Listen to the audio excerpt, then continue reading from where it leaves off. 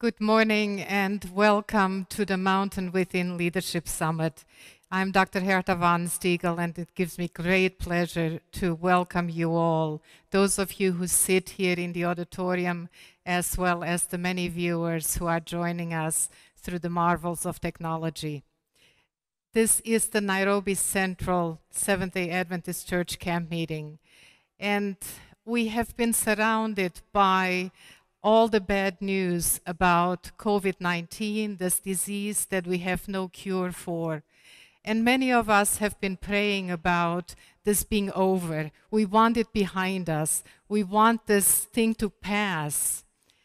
But this morning, I want to invite each one of us to actually think about what is God trying to teach us during this time of crisis. We often say a crisis is a terrible thing to waste, and that applies to this pandemic. I have thought long and hard about this, and I think there are at least three things that this crisis demonstrates so clearly. Number one, everything rises and falls on leadership. What we are seeing is countries that are well run by leaders who really care. They are faring much better than those who are not. Companies, the same way.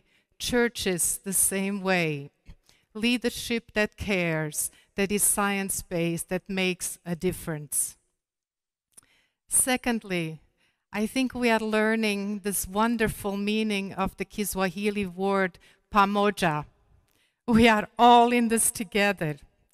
Because it doesn't help if there is a cure in Texas, but we don't have it in the Turkana. It doesn't help if there is a vaccine and the rich countries are buying billions and billions of capsules, but the rest of the world doesn't have them. We are all in this together. And from a person of faith, I believe God is showing us during this pandemic in such a dramatic way that the church is not a building. It has never been a building, no matter how beautiful it may be. The church is not an organization incorporated somewhere, but the church is a movement where the good news of the gospel is going to be preached to every tribe, to every tongue, to every kingdom, and then Jesus will come.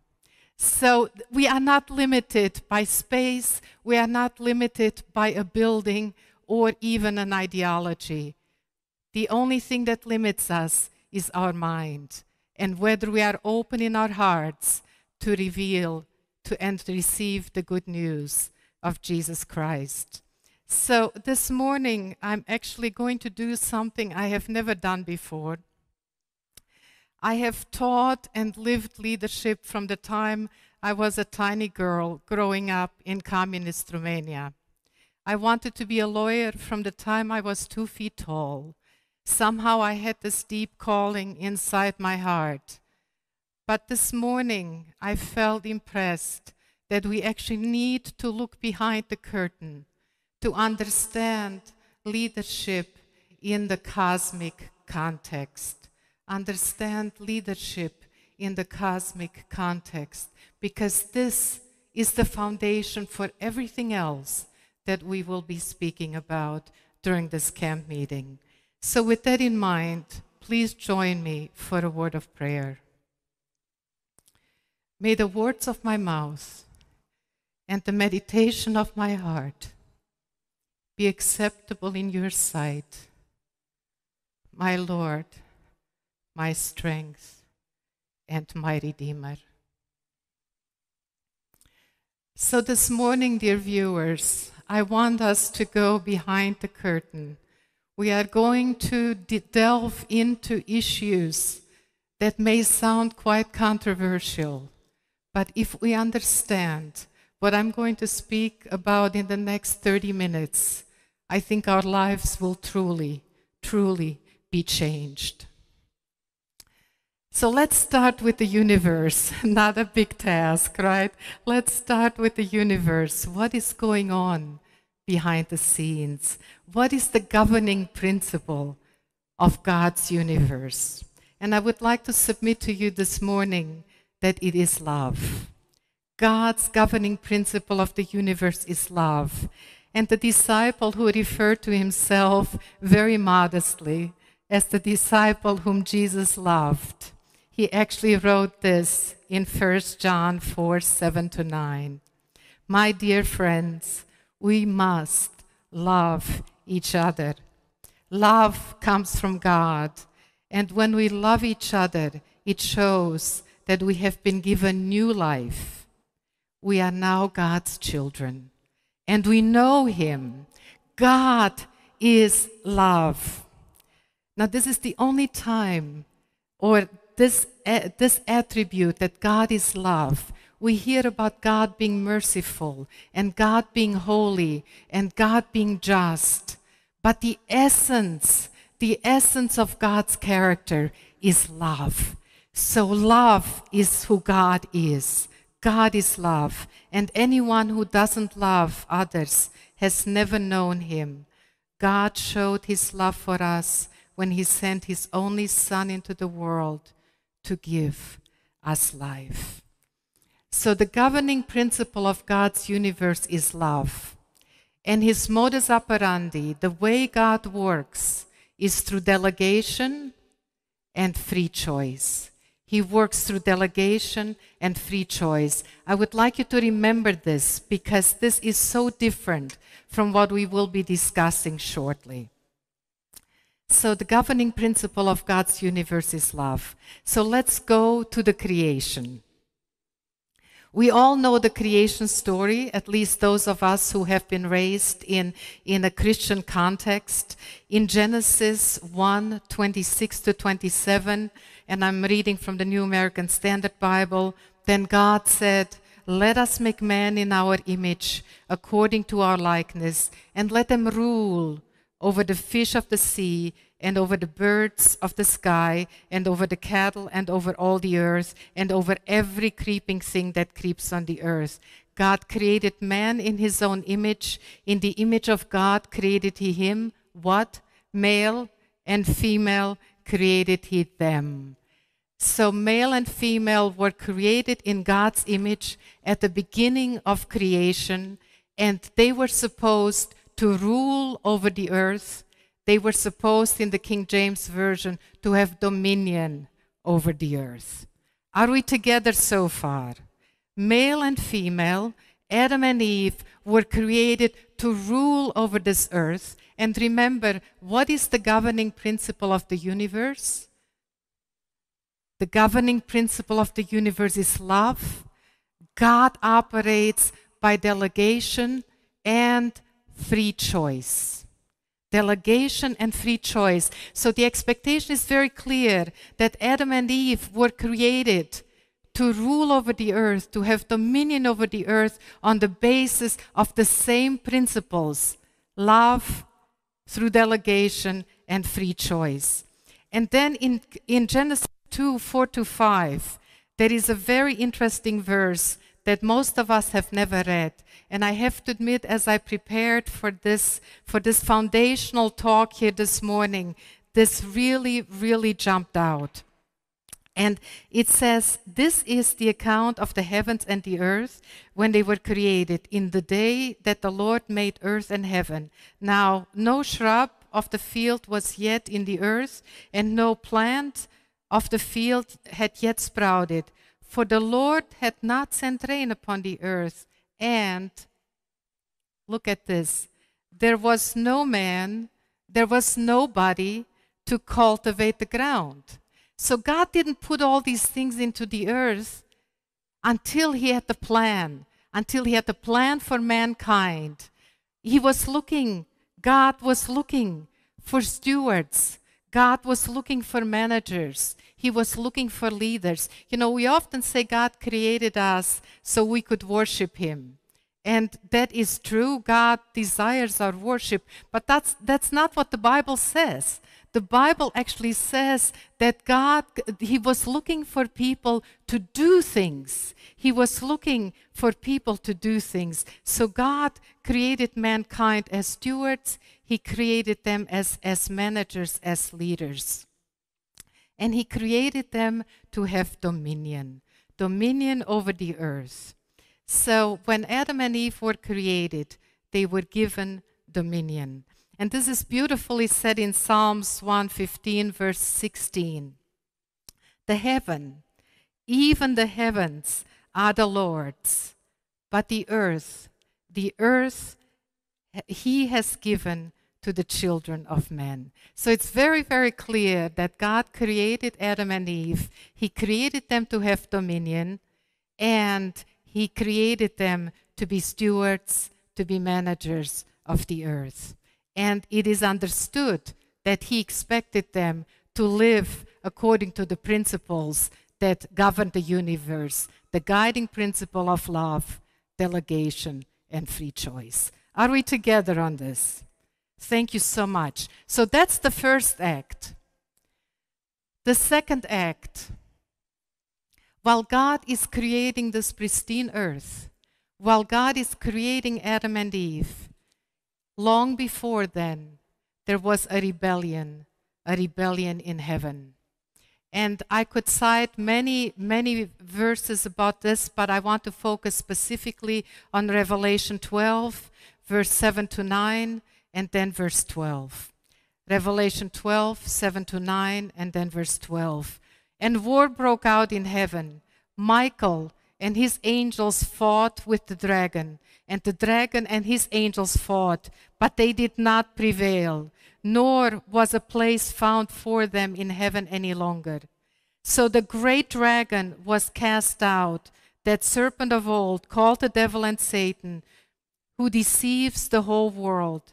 He was cast to earth, and his angels were cast out with him. Now you see the word Michael here. Whenever Jesus, and I don't have time to go into the details of this, but whenever Jesus is fighting Satan directly in the cosmic context, he is referred to as Michael. Michael is our prince. He is our Messiah. He's the one who is fighting for us. So Michael is defeating the dragon. And Revelation continues to say, therefore rejoice, O heavens, and you who dwell in them. Woe to the inhabitants of the earth and the sea, for the devil has come down to you, having great wrath, because he knows his time is short.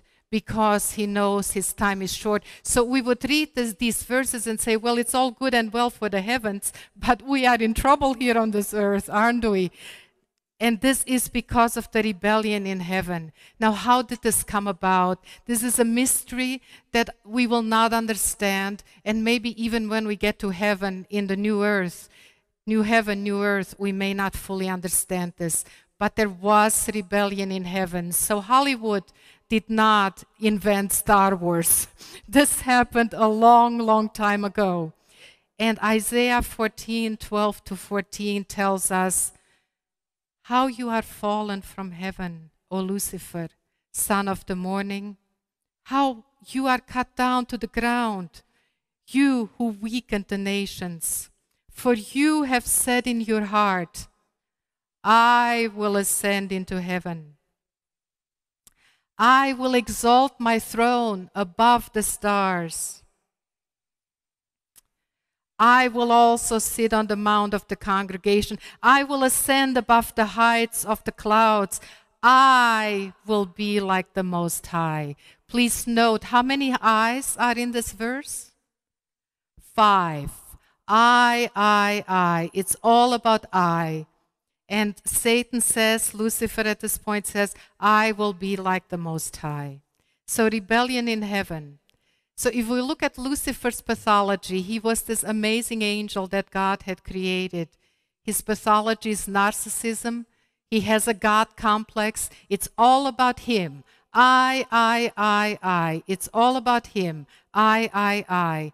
And remember in the Garden of Eden, we know this story very well during creation. He says to Adam and Eve, if you eat from the fruit, you will be like God.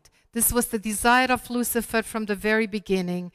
And if God is withholding something good from you. So he is projecting that God is self-centered. So the governing principle of Satan, as opposed to the governing principle of God's universe, his governing principle is utter selfishness, it's ugliness, it's complete self-absorption, selfishness. And Satan's modus operandi, his way of working, and I think we have all felt this at one time or another, or you may even feel it right now. His way of working is force, deception, and fear. His way of working is force, deception, and fear. Remember, God has not given us a spirit of fear, but of power and of love and of a sound mind. So if you are really afraid about something, you need to stop and think, where is this coming from? So that was Act 2. So in the first act, we had a pristine creation. In the second act, we had a rebellion in heaven caused by a fallen angel, Lucifer. Act 3, the fall of Adam and Eve. This is now in the future. Adam and Eve fall, and God basically promises, I will put enmity between you, Satan, and the woman, and between your offspring and hers. He, God, Jesus, will crush your head, and you will strike his heel. So look at this. This is all in the future. And this is so important for us to understand, because at the beginning, dominion was given to humankind. Dominion over this earth was given to Adam and Eve. But now look at what is happening. At the fall of Adam and Eve, dominion is transferred from Adam and Eve to Satan. So dominion over this world is transferred. And there are many scriptures that show this very clearly, but I just want to focus on one in Job, the whole chapter of Job actually, but just Job chapter 1, 6-7. There is basically a meeting in heaven, if you will, a council in heaven. The sons of God are coming to God. They are presenting themselves before the Lord. And Satan also came among them. And the Lord said to Satan, from where do you come? From where do you come? So Satan answered to the Lord, from going to and fro on the earth and from walking back and forth on it. So if you buy a piece of land, what do? You walk to and fro. You walk to and fro. It's the symbol of possession. And Satan makes it very clear that he is in possession of this earth. So dominion over the earth transferred to Satan after the fall. And when Jesus, fast forward to Jesus at the end of his life here on earth, in John 12:31, Jesus looks out and he says, now judgment is upon this world. Now the ruler of this world will be cast out.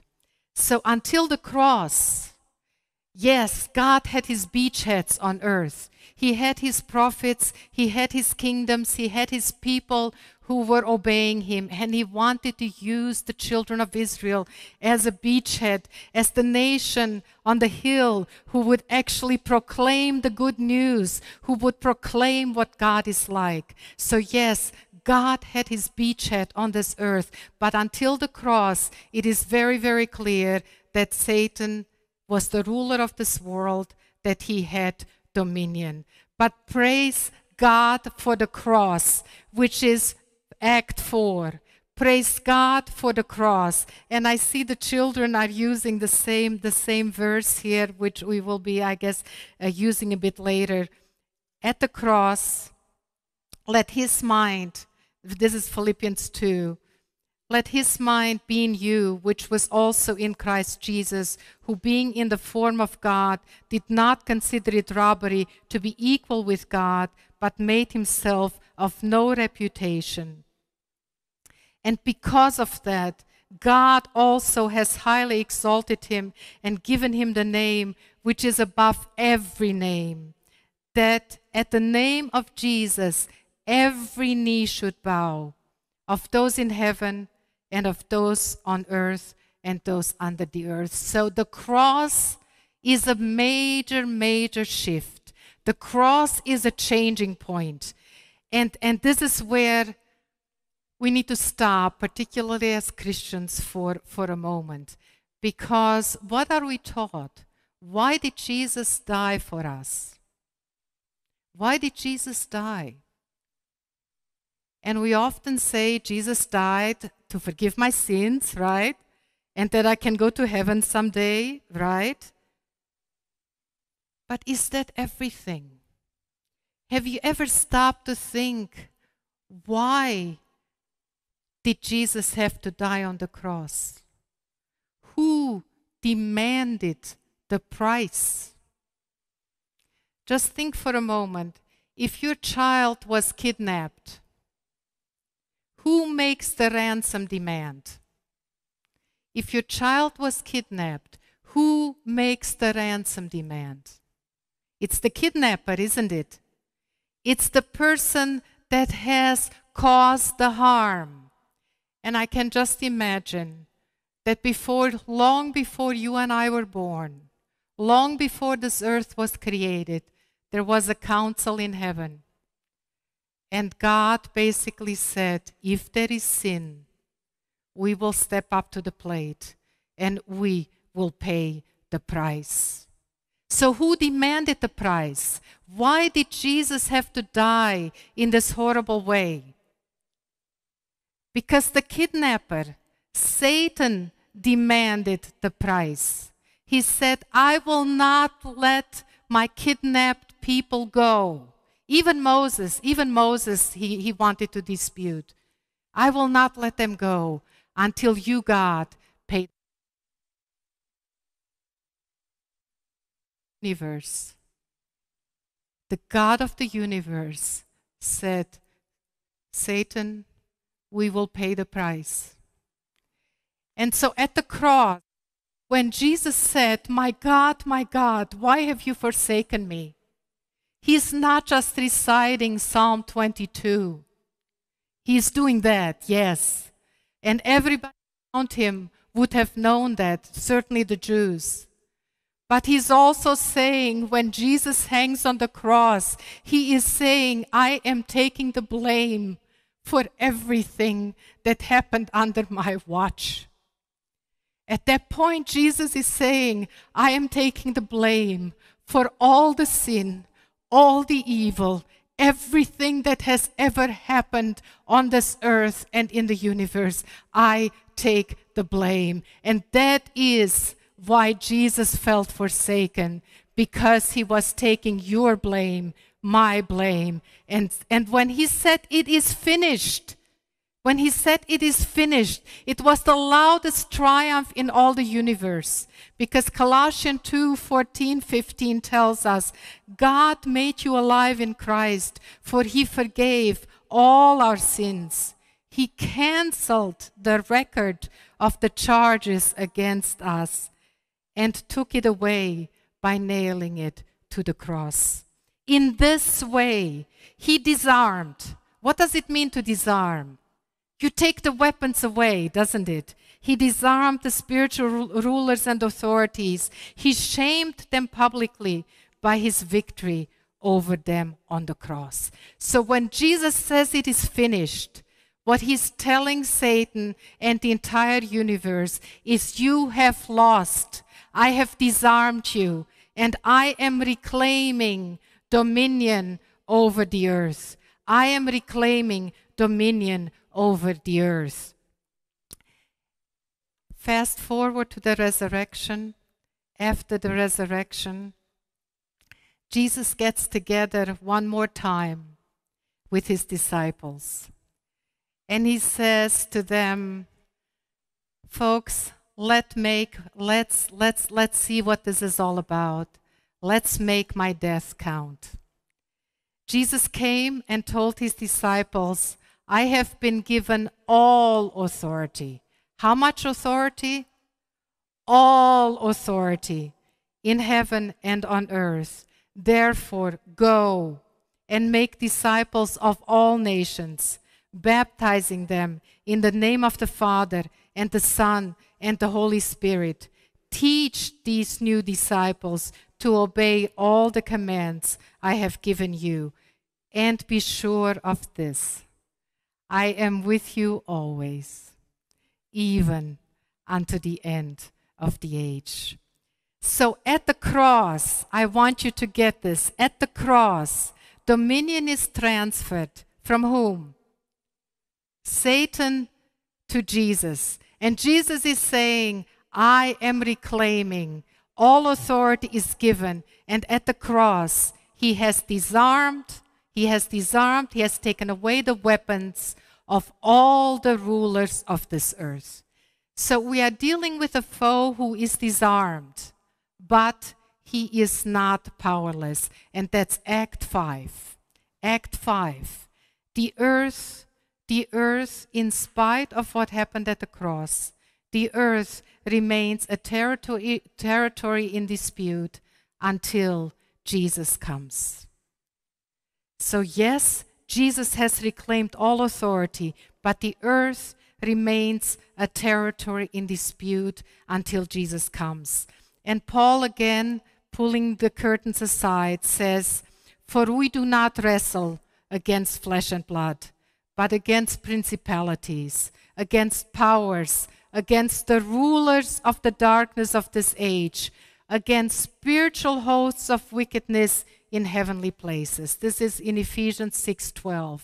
So Paul makes it very clear that we do not wrestle against flesh and blood, but against principalities. These are principalities, but they are not killed. They are not dead. They still have power, and they are very, very organized. So if you and I would like to think for a moment that we can take Satan on by ourselves, please think again. These are incredibly organized forces. They are incredibly, what did we say in Revelation? That they are going around, they are upset because their time is short. And brothers and sisters and viewers out there, I do believe our time is short. So this earth remains a territory in dispute until Jesus' second coming.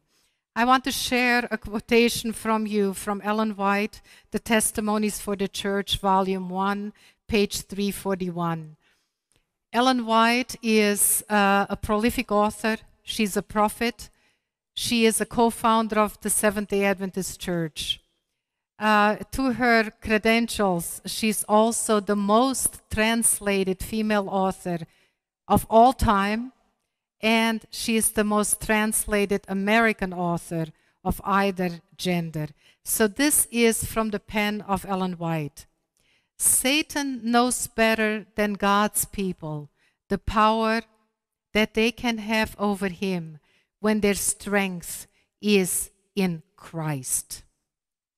When they humbly entreat the mighty conqueror for help, the weakest believer in the truth, relying firmly upon Christ, can successfully repulse Satan and all his host.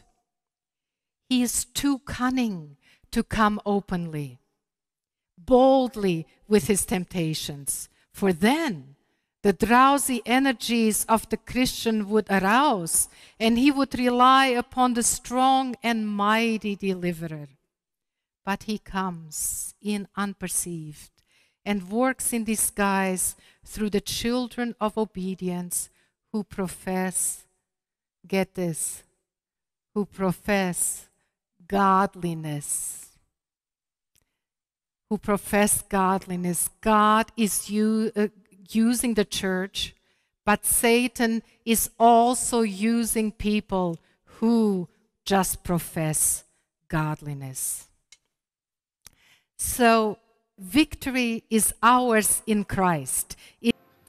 Welcome back, viewers, and sincere apologies for the technical glitches here. It just reminds us that we live in an imperfect world, and when we are trying to synchronize many cables and many systems, sometimes things don't go as planned. However, I hope you spent this time in prayer. I hope that you didn't leave. And I hope that we are still together, because I want to finish with these incredibly powerful messages.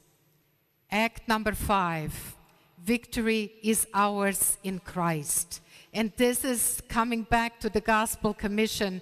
This is where Jesus says, I have been given all authority in heaven and on earth.